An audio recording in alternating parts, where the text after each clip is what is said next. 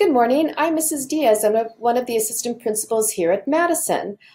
This is Mr. Rios in the picture. He's our other assistant principal, and we're here to talk a little bit about what we do during the day. So one of the reasons why we're here is that we want to ensure that students feel comfortable and safe at school, and that includes when they're online. I want to start with this quote. It says, "You never know what someone is going through, so be kind always."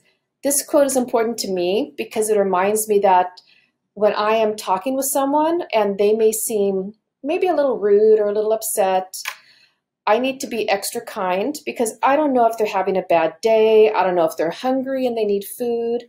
I don't know if they had a problem with their family. So it's always better to be extra kind because, number one, it'll make you feel better because you're being kind to other people, but it can also make their day as well.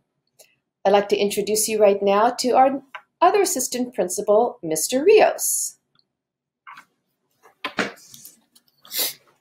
Hi guys, Mr. Rios here. I want to go over a few things about some expectations for you while you're online. I know a lot of your teachers have already done this and we appreciate that, but I wanted to touch on a few things.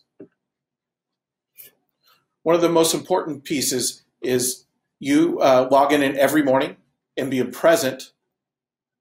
And also, if you have any questions, you can always email your teachers and work with your teachers through Zoom. Here's a couple questions that might come up. Having any issues in class, first, obviously you want to email your teacher or contact through Canvas. We appreciate you guys learning the Canvas right along with us and with our staff. You guys are doing wonderful, so thank you. If the issue continues or isn't resolved, you can always email your counselor or email one of us, Ms. Diaz or myself, as your assistant principal. Another piece that comes up is having issues outside of class or outside of school time. Please notify your parents, and then also please block the student's phone number on social media and in social media. You could always obviously give us a call as well.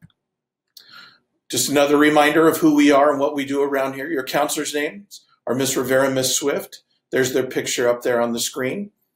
And then obviously your assistant principals, Mr. Rios and Ms. Diaz, pictures up there on the screen as well. So last names A through L, will contact Ms. Rivera as your counselor.